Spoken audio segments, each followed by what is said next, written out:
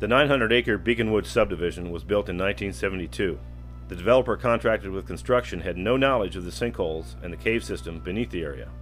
Most homeowners are still not aware of the fact that their houses are built above extensive underground river, whereas others are quite excited about living close to a fossil-rich cave, promising adventure behind each corner. Some even had parts of the cave named after them. There has been lots of commotion in your yard recently. Divers walking up and down the street. Can you tell us what's happening? Well, one day we met a bunch of scuba divers over on Clock Tower. We were telling them about some water in the back of our house. The next thing you know, we asked them to come over. They did some underwater exploration, and they came up with smiles bigger than a house because they said this whole area is filled with underwater caves, and they like to do some exploration. We said, sure, go right ahead, and it's been a great time since then. So what have you learned from the divers who are diving off your property, basically off your backyard? Going out long distances underneath all these houses to finding prehistoric bones, to connecting this to my house, connecting to the Gulf area. And every time they've come up, it's something real interesting that the whole family's been enjoying it. How about your neighbors? What do they think? Understanding Association said no, so I said, it's okay with me. I let a few of the neighbors know about it, and they're real interested about everything. Every time the divers leave, I've always talked to a few of them, and they want to know what new finds they have. How is all this diving and ongoing cave exploration affecting your family? But having a couple of young kids around here, it's like having the Discovery Channel in your backyard. I can see you guys holding the bones that divers brought up for you. What are they? Some of them were spines, some of them were rib cages that were really interesting to look at to see how big they were compared to ours. When you grow up, would you like to become divers and scientists? I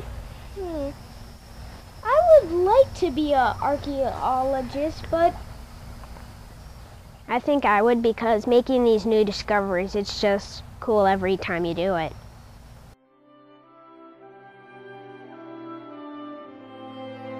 The exploration of the system would be virtually abandoned for the next 15 years until an extreme drought of 1999, when the visibility improved enough for the exploration to resume. Members of the Southeast Exploration Team started exploring passages to the south of Round Sink as well as to the north of Nexus in the fall of 1999. A deco ladder was built in the Round Sink to assist with the long decompression in often tannic and sulfur-rich water. In May of 2000, during one of their dives north in the deep Northwest Tunnel, Al Heck and Alex Warren discovered 15-year-old line heading south from Stratomex Sink. The connection between north and south part of the Beacon Woods cave system was done. The Beacon Woods system had grown to an impressive 12,500 feet in a straight line stretching under a peaceful community of Beacon Woods. Wayne's World Sink is located in Hudson, in Pasco County, Florida, on approximately 15 acres of undeveloped land. The sink is approximately 1,500 feet east of the head of Cow Creek, a saltwater, tidally influenced creek, and approximately 3,000 feet east of the Gulf of Mexico. The land that includes the sink is dotted by numerous water-filled sinks and depressions, and one small spring run typical of a karst setting. The water in the sinks and depressions is tannic from the degradation of organic material that is typical in a wetland environment. The immediate area surrounding the property containing the sink is residential and has numerous saltwater and brackish canals connecting the residences to the Gulf. The canals probably have also served to dewater many wetland and marshy areas so that they could be developed. As has been typical for many coastal areas of Florida that were developed prior to environmental concerns, the dewatering has over time lowered the hydraulic head of the Floridan aquifer, thereby increasing saltwater intrusion into the aquifer. Wayne's World, then called School Sink, was first explored by Michael and Sherry Garman, Michael Nevius, Tom Courtney, Wayne Hayes, and Mike Ward in 1995. Wayne, how did you find out about the existence of this sink? Well, I grew up in this area. The elementary school right behind here, I went to school here and kind of grew up around here, so it was a place to swim and, a place to hang out. Wayne's World. The sink has been named after you. How did it all happen? A friend of mine, Mickey Wiggerman, looking for new places to dive, new cave systems, and we came across this and basically jumped in there and looked around.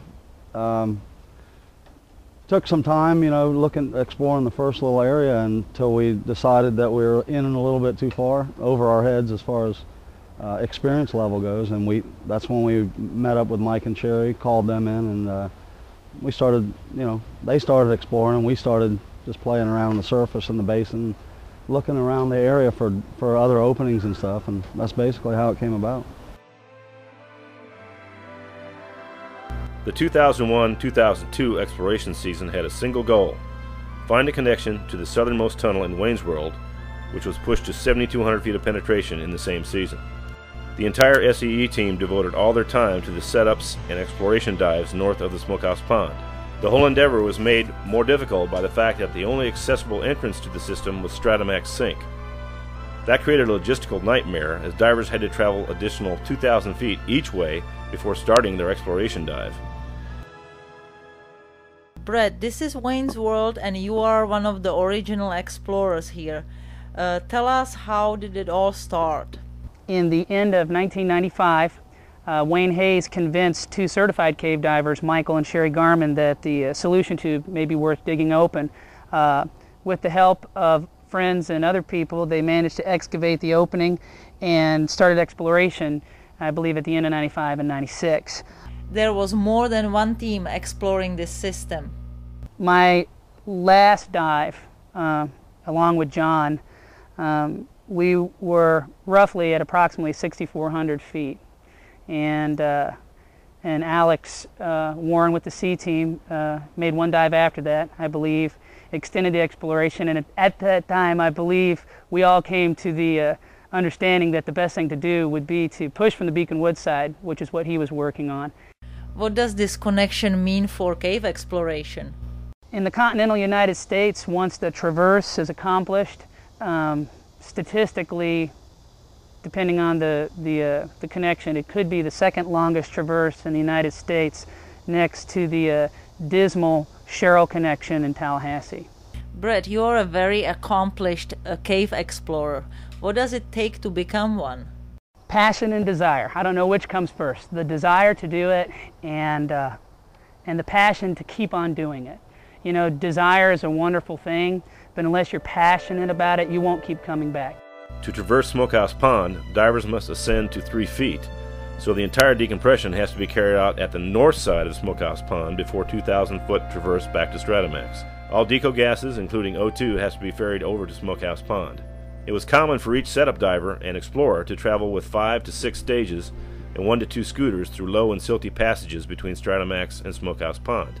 During these trips, the Briar restriction and golf ball restriction bypasses were discovered out of necessity. It was impossible to effectively move through these restrictions without removing some of the gear or getting entangled. Normoxic Trimix was used for the exploration dives as the depth of the passages approaches 150 feet. How was your dive, Jose? Excellent. Where did you go? I went 2,500 feet in to the beyond. As a new member of Southeast Exploration Team, how do you like it so far? I like it a lot. I'm learning something new on every dive, and I feel I'm very much an active player on every discovery. What do you find to be the most difficult when diving with the team? So far, the most challenging part of diving with the team is actually managing the equipment necessary for the complexity of these dives. How do you see your future in cave diving? In the future, I'm hoping to become an exploration diver.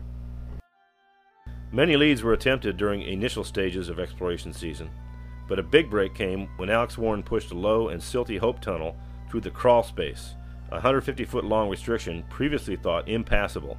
Behind it lay the first clear room, a room filled with cobalt blue water, a welcome break from the 2 to 5 foot visibility in the Hope Tunnel. What did you do, Bryce? I went past